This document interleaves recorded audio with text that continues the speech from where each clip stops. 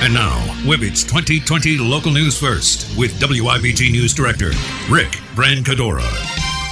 Confirms that 33-year-old Zachary Williams, a New York man charged after traveling to Atlantic County, allegedly having sex with a minor. Wednesday now, according to U.S. Attorney Rachel Honig, Williams met the minor via Snapchat in September, asking for nude photographs after telling them he was 17. They were supposed to connect in Atlantic City. Williams traveled to the hotel October 2nd and had sex with the victim 2 days later. A lengthy commissioners' meeting here in Atlantic County yesterday, a law signed by Governor Murphy designed to give school districts greater flexibility in the budget process during the COVID-19 pandemic. The question remains, how will Atlantic County spend $52 million in the money coming from the American Rescue Plan? Questions of shared services remain coming a big deal, about $150,000 worth, according to County Executive Dennis Levinson today, Wednesday. There's a grant of $150,000 from the state for shared services. Right now, we're in the forefront because of our work with combining our municipal courts into one court, a countywide court system.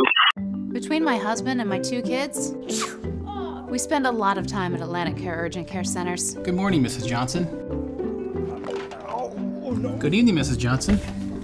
3, 2, 1, go! Happy Saturday, Mrs. Johnson. Let's just say Atlantic Care Urgent Care Centers know us pretty well. Be right back.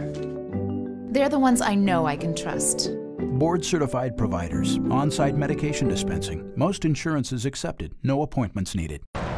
Here in South Jersey, our weather is always changing. That's why Nor'easter Nick is always there. I'm there when it matters most. Anytime, anywhere. And on any screen, so you know how to prepare.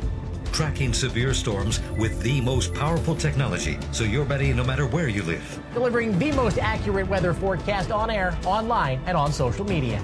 Putting local first around the clock. Nor'easter Nick, South Jersey's weatherman.